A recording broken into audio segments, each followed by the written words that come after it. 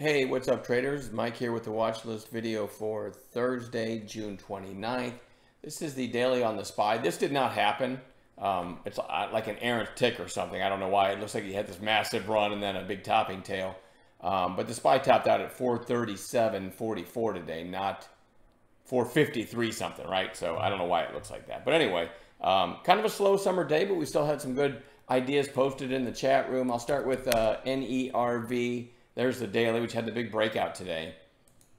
Kevin P, see this high right here that was 959. It came back down. His idea was over this high, which happened right here. In other words, a break of the intraday lower high, looking for a push through the high of day. And that actually happened pretty quickly. If you held through the pullback, it even went much farther.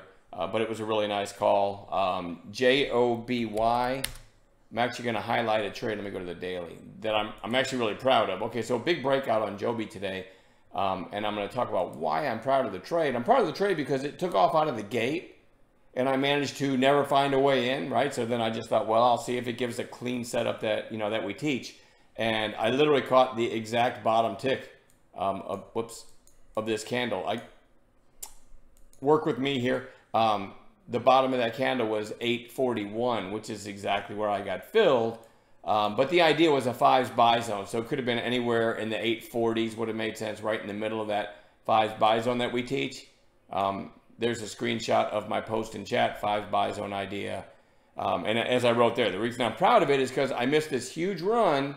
I mean, look at it from 7 all the way to, by the way, I'm not proud of that I didn't find a way in. But I am proud that I still had a decent trade from 841 to 904 on a stock that had already made a huge move using an intelligent entry that we teach, right? So yes, I missed out on the big move, but I always tell people back in the day, I used to say, well, I guess I missed that one because, you learn early on in your trading career not to chase. But I've since said, okay, but let's look for a clean pullback into a buy zone. And so I still got a pretty nice little chunk of money out of that, missing the big move. All right, anyway,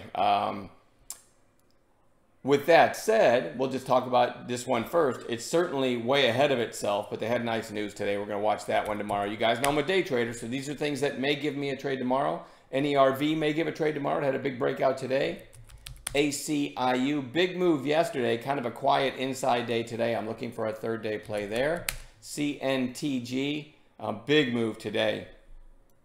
I caught a couple pullbacks in this one, but still not proud of the way I traded it. I'm green on the name, but I feel like I could have made much more. But anyway, that one's super strong, so we're going to watch it. I had BOF on Bounce Watch today, and you might look at that. It's only been trading for, 6 or 7 days. And you might look at that and say, yeah, remember that from the video last night. You were looking for a bounce play. Wow, you're smart. Look at that great big bounce. Except that I never found a way in. I really wasn't watching it. And by the time I noticed it, because it wasn't doing it. It had no volume at all. Then I was going to get this big volume push. I guess I could have stayed with it and maybe taken it right here after this kind of little flag. But you can see whenever there's gaps between 5-minute candles on an intraday basis, you're dealing with a thin stock, right? So it's really not tradable. I could have maybe just Tokyo'd it on this volume spike had I been watching it at the time and low of day stop and let it work or not work. But we do have a nice green day today, so I will watch it again tomorrow. But this really doesn't seem like there's enough volume to day trade the thing. CVNA, Carvana, a lot of shorts in the name and back up near recent highs. The high of this day was 28.52, and then today's high, 28.40. So certainly interesting over today's high, knowing that 28.52 could be kind of a pure breakout above that, right? CVNA. IONQ, massive breakout today on that one. We're going to watch this one. That one, this is a sleeper pick, and I probably shouldn't have it on watch. LVLU had a big volume spike back here about 4 days ago, and it's starting to curl back up. But, it's worth noting it barely traded 200,000 shares today. I don't know anything about the stock, but it's kind of an interesting chart. Again, kind of like BOF, probably not going to be enough volume to even find a trade in it. UCAR, big pop originally, then a secondary pop, and then you had the tertiary pop, if you will, that topped out at 919, and it's kind of flagging since then.